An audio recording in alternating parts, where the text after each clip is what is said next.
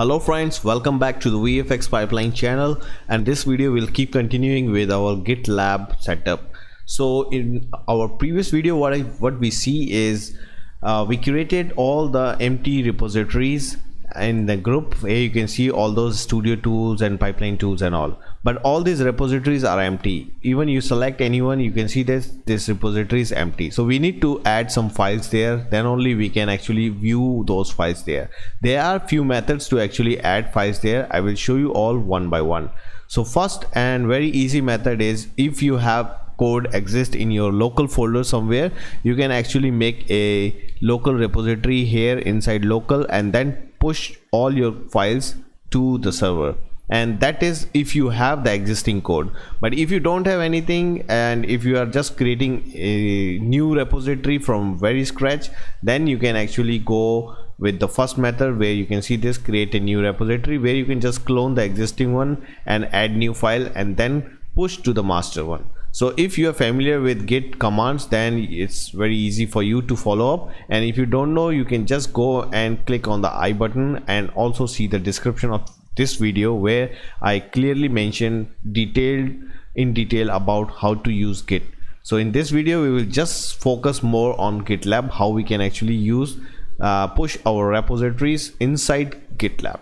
Okay, so now we will just use this method where we will just initialize our local folder and then push there. So for that, what you have to do, in Windows, right click and git bash here. So if you don't see this git options there, that means your git is not installed in your local folder, so you need to install that in your local system. So that is a separate thing. But now let's say if we go with this, and first thing is initialize that. So git init. So with that, you will initialize a local folder inside this. Here you can see there is a .git folder there, and then we need to actually put a remote origin, which is this. Hit paste. So here you can see that we just added a remote there, and then let's just go and see Git status. And Git status will show you all these red files are basically, they are untracked file, which is not tracked. So what we have to do is we need to add these files. So for that, what you have to do is we can just use git add and use one dot means it will add all. So now if you go and see the status, now these all turn into green, so that means they are all good. Now after that, what we need to do is we need to commit these files. For that, what we have to do is use git commit and M, and then after that you can just put like a first existing Houdini scripts. Okay, and I'm not just going inside the structure within this folder. I mean, this is completely up to you what you want to keep it. You can keep it up to that, but let's just put this. So this M is basically, this is the message for this commit, and here you can see that our commit is already done, everything is fine. Now only the final step left, which is we need to push this to the main server. For that, the command is git push origin master. Okay, and here you can see there is one -u also, so you can use that. So git push.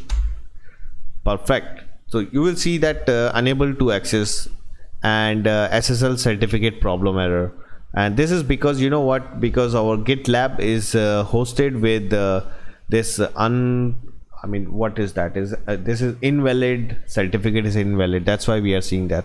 So to fix that, what you have to do is, in your local repo, what you have to do is you can go git and then config. So you need to make some changes inside the config. It's just very simple.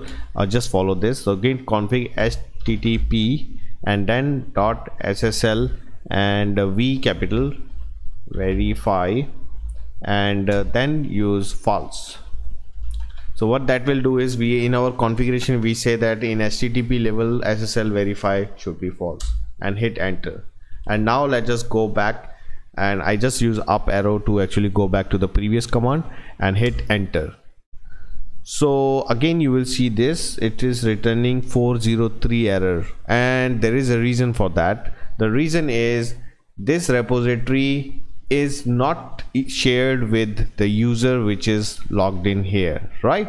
So what we have to do is we need to go back to the repository here in the settings, go to the member, and in the member you just add user, which is I'm already here. So let's just select, and the permission level is for example, let's just make a developer and add to project.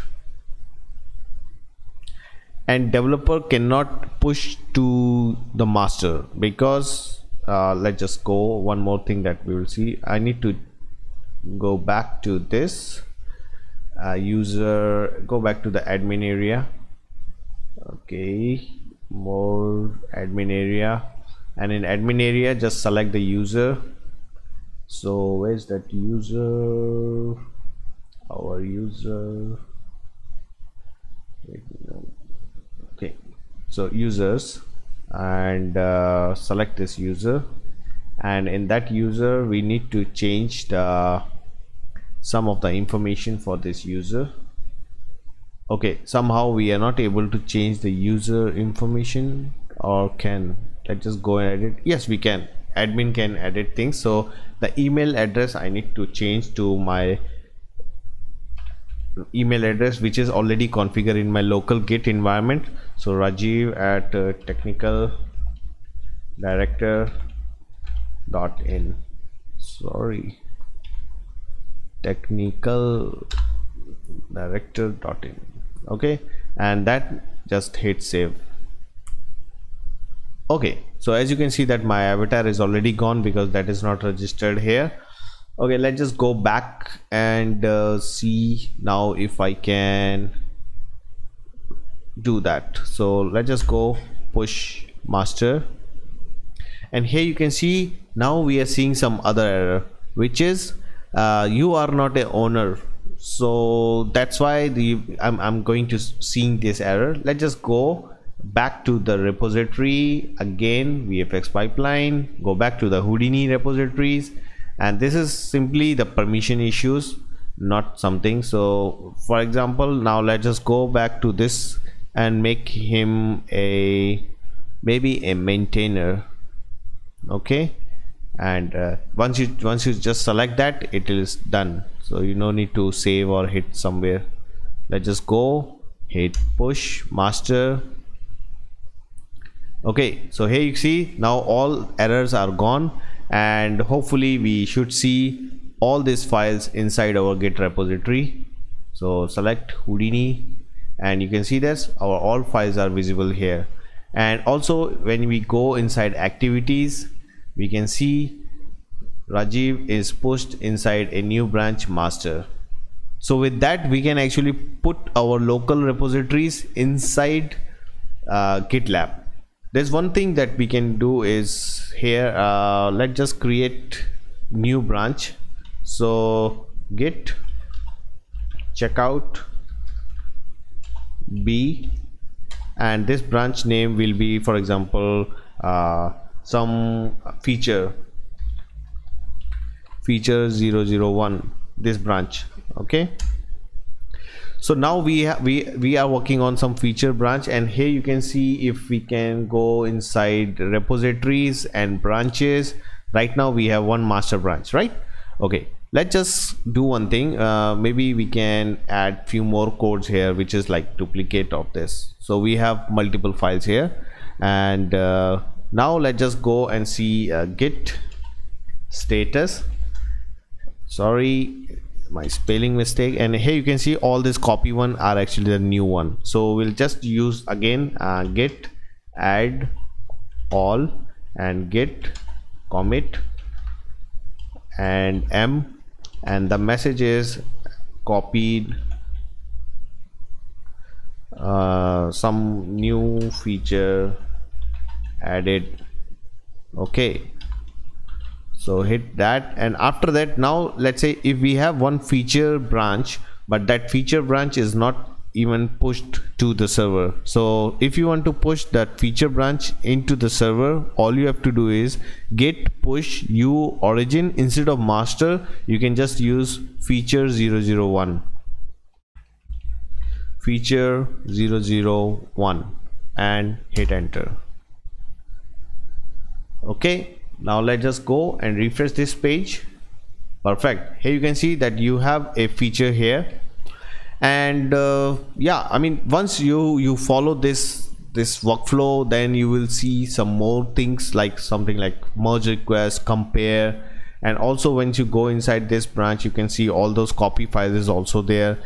If you click this I mean the file name, you can actually go and see all the code also there, whatever code you have there. For example, this is a Python file, so all the Python code is visible here.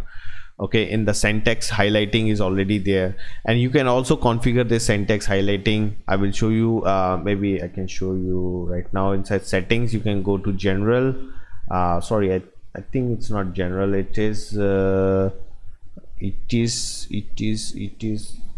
oh, basically this is inside profile. So you can go inside settings, and inside settings there are preferences, and in preferences see the syntax highlighting theme. So here, if you want to prefer the dark theme, you can select the dark one, and also you can change the top navigation to some other colors, whatever color you want. So I think this looks good, dark one, and also I will select this both as a dark. Hit save.